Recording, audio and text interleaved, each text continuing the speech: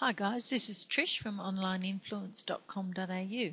I just thought I'd do this quick little video to show you how to change your password in Outlook. So you need to go up here to the Tools button, click on that, go down here to Account Settings, and up will pop all your email accounts. So you just choose the one, highlight the one that you want to change. This is obviously a list of all my email accounts that I have in Outlook.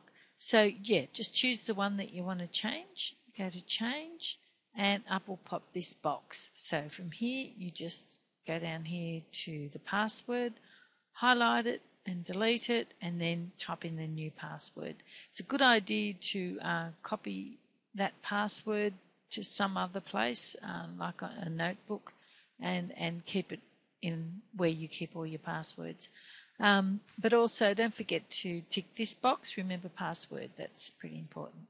So then you can go and test account settings if you want to, and that will send you an email to tell you that it's all working.